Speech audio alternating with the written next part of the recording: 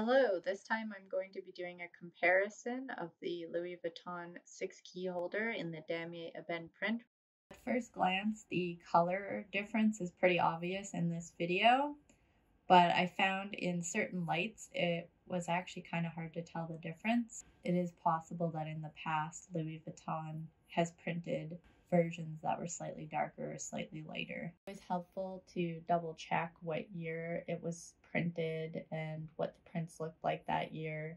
Authenticators can usually help with this as well. The cases, the Authentic's a little bit wider than the fake. The design on the back, both matching pretty closely. This is the edging finishes on both of them. They both look pretty good, except the Authentic just has a darker color. They both feel pretty comparable. The Authentic does feel actually thinner, but they're pretty close. Looking at the heat stamps, this one is the Authentic one, made in France, and this is the fake one. Here are what the buttons look like and their detail. This one is the Authentic. This one is the fake. The differences are actually quite big now. It seems like they are making the newer ones with the newer model button. From the website, the leather ones generally came with this button, but it looks like they are putting it on the canvas ones too. But the replica one matches closer to what the website displays still. Here's the logo comparison. They're both pretty similar.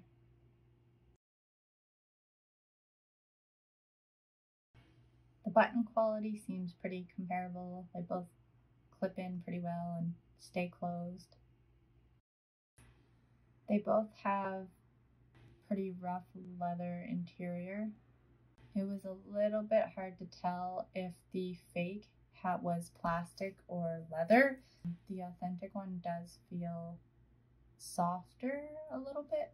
There's a slight color difference and pattern difference if you look carefully. The only way I was able to confirm that the fake was plastic was by feeling the inside card holder. If you feel the back of it, the fake one feels like plastic and the real one actually feels like soft leather. For the inside hardware, they both have similar qualities.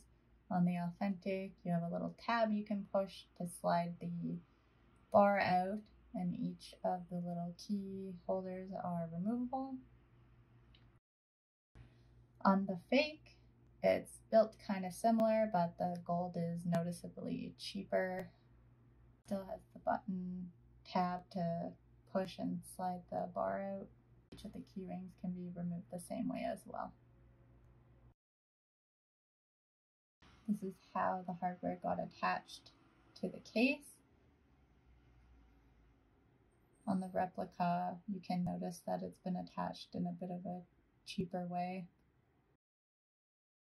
For smell, the replica definitely smelled of chemicals and plastic, whereas the Authentic had a bit of a different smell, more of leather and maybe some of the glue that they use.